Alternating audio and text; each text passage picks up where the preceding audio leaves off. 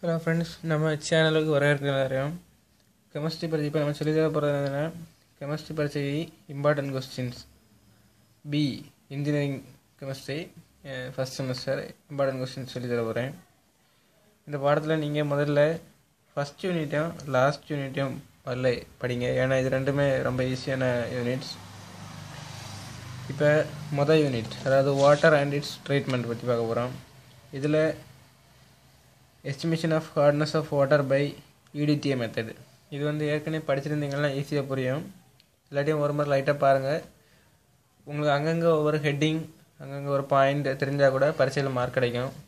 எல்லா ஹெட்டிங் எல்லாத்தையும் படிச்சுட்டு போங்க. முதல்ல ஹெட்டிங்கை படிங்க, அதில் உள்ளது. அடுத்ததாட்டு வாட்டர் ட்ரீட்மெண்ட்டுக்கு இன்டர்னல் ட்ரீட்மெண்ட், எக்ஸ்டர்னல் ட்ரீட்மெண்ட் இருக்குது. மெயினாக எல்லாருமே எக்ஸ்டர்னல் ட்ரீட்மெண்ட் படிச்சிருப்பீங்க, ஏன்னா அது ஈஸியாக இருக்கும். Iron exchange process, theodolite process. ரெண்டாவது மெயினாட்டு டயக்ராம் பண்ணுறோம். டயக்ராம் அதில் உள்ள பார்ட்ஸ் கொடுத்துட்டுங்க. அட்வான்டேஜஸ், டிஸ்அட்வான்டேஜஸ் இவ்வளோத்தையும் மறக்காமல் எழுதுங்க. லைட்டாக வாசிச்சுட்டு அந்த படம் அதில் என்ன சொல்லியிருக்காங்கன்னு மட்டும் புரிஞ்சுட்டுங்க. Advantages, disadvantage படிட்டுங்க. இன்டர்னல் ட்ரீட்மெண்ட் முடிஞ்சால் படிங்க, அதுவும் கொஞ்சம் ஈஸியானது தான். அடுத்தது ரிவர்ஸ் ஆஸ்மஸ், அதேமாதிரி படிங்க, இவ்வளோ முக்கியம். அதேமாதிரி last unit energy sources and storage devices. அப்படின்னா ஆற்றல் மூலங்கள் அது சேமிக்கிறது. ஆற்றல் மூலங்கள்லாம் இப்போ அணுசக்தி அதெல்லாம் இருக்குது, சோலார் எனர்ஜி, வைண்ட் எனர்ஜி இதெல்லாமே. ஸ்டோரேஜ் டிவைசஸ்னால் பேட்ரி, நம்ம லெட் பேட்ரிஸ், சாதா AA பேட்ரி, அந்த மாதிரி லித்தியம் பேட்ரி, அதெல்லாம் தான் இது. முதல்ல energy சோர்ஸஸில் nuclear fission, nuclear fusion ரெண்டையும் படிச்சுட்டுங்க. அணுக்கரு பிளவு, அணுக்கரு இணைவு ரெண்டு. அடுத்தது கண்ட்ரோல்டு நியூக்ளியர் ஃபியூஷன், இதை படிச்சுட்டுங்க.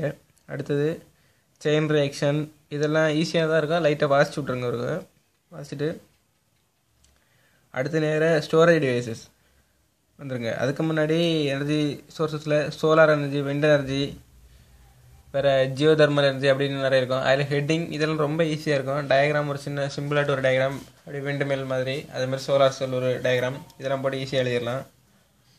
இதை லைட்டாக பார்த்துட்டு ஸ்டோரேஜ் டிவைசஸ் வாங்க. ஸ்டோரேஜ் டிவைஸில் ப்ரைமரி, செகண்டரி பேட்டரிஸ், இதில் ரொம்ப கவனமாக இருங்க. ப்ரைமரி பேட்டரினா நம்ம ரீசார்ஜ் பண்ண முடியாது, செகண்டரி பேட்டரினா நம்ம ரீசார்ஜ் பண்ணலாம். இதான் ரெண்டுக்கும் உள்ள வித்தியாசம். இது 2 மார்க்கில் கூட கேட்பாங்க. அடுத்து ப்ரைமரி பேட்டரியில் ட்ரை செல், லெக்லாஞ்சி செல் அதெல்லாம் இருக்கும். அதோட செகண்டரி பேட்டரி ரொம்ப மெயினாக படிச்சுட்டுங்க. Lead acid, lithium ion பேட்டரியெல்லாம். Fuel cell முடிஞ்சால் படிங்க, அதுவும் ஈஸியானதான், மிச்சத்தை படிச்சுடுங்க. அடுத்தது 4th யூனிட் படிங்க. 4th யூனிட்டில் ஃபியூல்ஸ் அண்ட் கம்பஸ்டன். இதில் 2 மார்க், அதாவது சின்ன சின்ன ஹெட்டிங்ஸ் அதெல்லாம் லைட்டாக வாசிச்சு விட்டுரு. அப்படி 2 மார்க் அங்கங்கே வாசித்தா கூட கொஞ்சம் ஞாபகம் இருக்குன்னு டக்குன்னு எழுதிடலாம். அடுத்தது அனாலிசிஸ் ஆஃப் அப்ராக்சிமேட் அனாலிசிஸ். ஒரு கோல் சாம்பிள் எடுத்து அதில் என்னென்ன கண்டென்ட்ஸ் இருக்குது, சல்ஃபர், கார்பன் அப்படின்றத அனாலிசிஸ் பண்ணிது. லைட்டாக புரிஞ்சு அதில் என்ன ப்ராசஸ் பண்ணுறோன்னு ஒருக்க ஞாபகம் வச்சுட்டிங்கன்னா அது ரொம்ப ஈஸியானது. ஹீட் பண்ணுறணும், அடுத்து கூல் பண்ணணும், சாம்பிள் எடுக்கணும் அப்படிங்கிற மாதிரி படிச்சுடுங்க.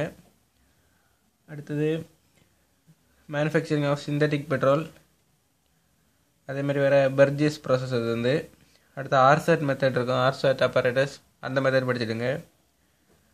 அடுத்தது combustion of ஃபியூல்ஸில் higher and lower calorific value அதெல்லாம் 2 மார்க் இம்பார்ட்டண்ட், லைட்டாக வாசிச்சுருங்க.